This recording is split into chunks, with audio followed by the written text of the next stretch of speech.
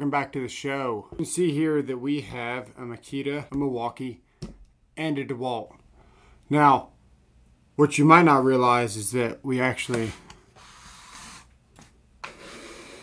have our battery adapters back on the scene. There's a couple of things I want to talk to you about battery adapters, and then I want to show you what this thing's capable of, and then I want to show you why we got these. First and foremost, these battery adapters fit the tool very well. They have 4 slots here. On the bottom of this guy, we have 4 slots. On the underneath, you only have 2 slots.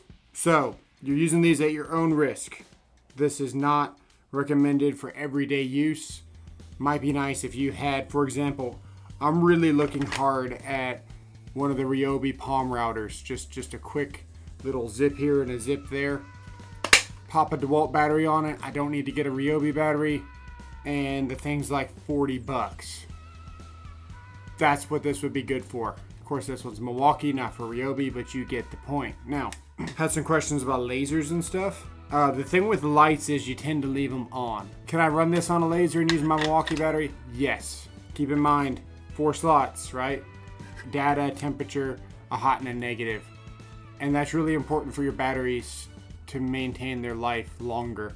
If you kill a cell on a battery and it drops below a certain voltage, you got to do a special jump start technique to get that voltage back up, and it's still not guaranteed. So if you drop a cell on your battery, the thing is considered dead. You need all your battery cells to charge equally.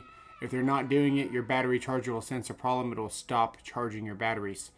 So you never ever want to leave your lights or anything on when you're using a battery adapter. You've ever noticed that once you run the tool too low, this battery will start flashing and it'll say, hey, I'm too low on battery, you need to stop using me. That may or may not happen. It depends if the BMS module is in the battery or if it's in the tool or exactly what's going on. But this thing might just die completely and never turn back on. Keep that in mind with battery adapters. Okay, now that we got that out of the way, put our Milwaukee one on. Put our DeWalt battery on. I wish you could see how much torque that has. Oh yeah, there you go. Look at that.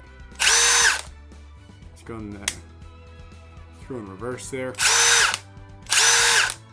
Alright, here we go.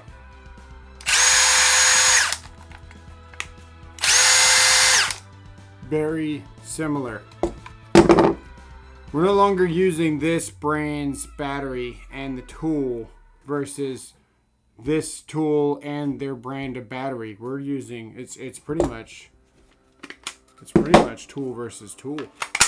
And we already know the Milwaukee's gonna win, but you need to focus and realize that this is directly comparing the battery technology, which is what power tools are all about.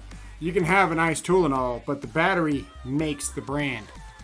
And I've always chased battery technology. I've chased it with the Flex, which has stacked lithium, which is just, man, it's amazing.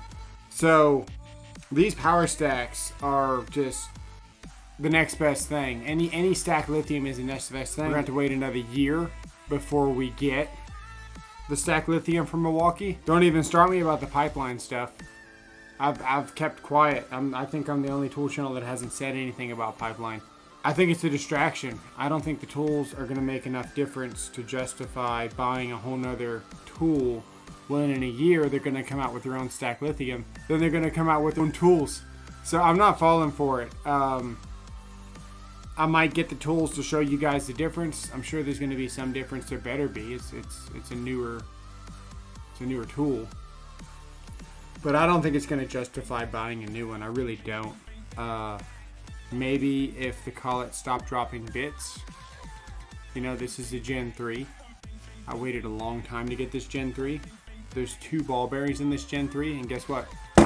Still drops bits. If anyone wonders why I somewhat don't like Milwaukee, they've really dropped the ball in the last couple of years. I've never, you know, disliked Milwaukee until recently. And I just want to make that clear. There's reasons why I tell you the things that I tell you. And it's not the crap on Milwaukee. They overall, consistency wise, they are the most solid. There's no doubt about that. We got this tool for $100 with 2 batteries.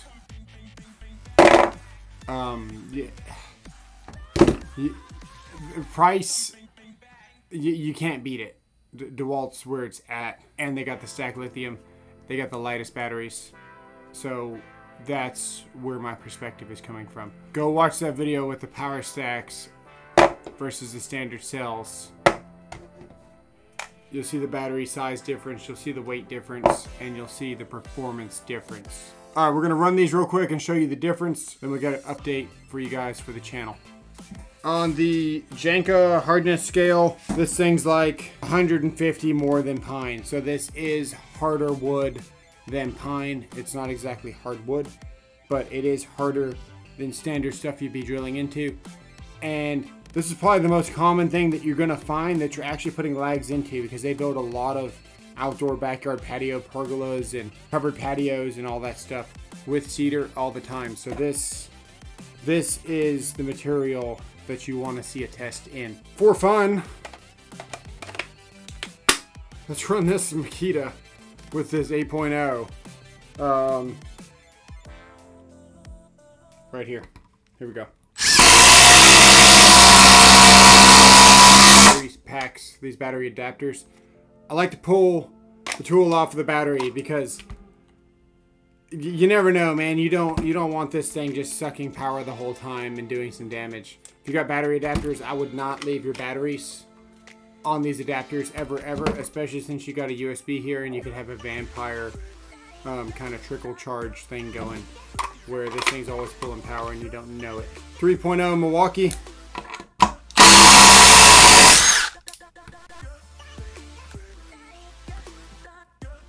Here we go.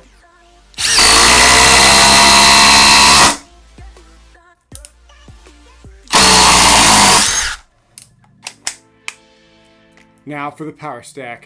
See what we got.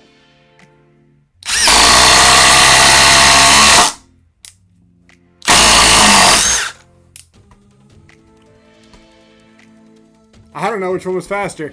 Leave it in the comments below which one was faster. We're gonna check it out whenever we edit the video.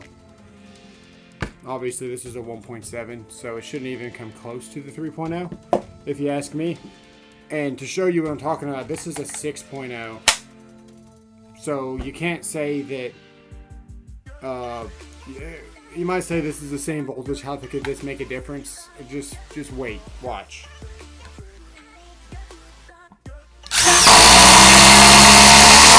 There's your comparison. Stack lithium outputs makes a huge difference. Let me show you this update. All right, these guys here, they are gonna be potentially one of our newest partnerships, one of our only partnerships on this channel. And we got a review for this coming pretty soon.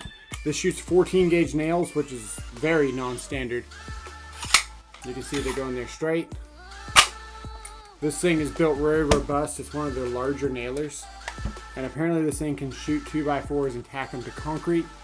Really excited to test that out. That review is coming up really soon. I don't have any 14 gauge nails right now, so we have those coming, but I'm super excited to test this out for you guys. Let me know what you think in the comments below. This is not a review on this yet. Again, check out that Stack Lithium video. I was really surprised with the results. I was talking to Tools with Souls while I was editing it, and he said, "How's it going?" And I was like, man, this video doesn't show any difference at all. There was no point in doing this video, and I spent a whole bunch of time on it. So whenever you edit, you cut out 30 minutes, you turn it into like 10 minutes, and then you start chopping really finely. And that 30 minutes of footage might turn into probably 8 minutes of just solid, continuous content. And that's the way that that you guys want to see a video, just very streamlined and concise and everything. And you're gonna see me kind of jumping all around whenever you see the edits. That's because I don't want to bore you guys with my pauses like this.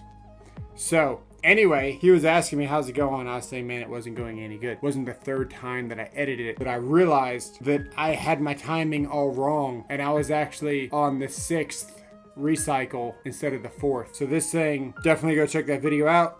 That's all I got for you guys. Let me know what you think about this in the comments below. We'll see you guys in the next one.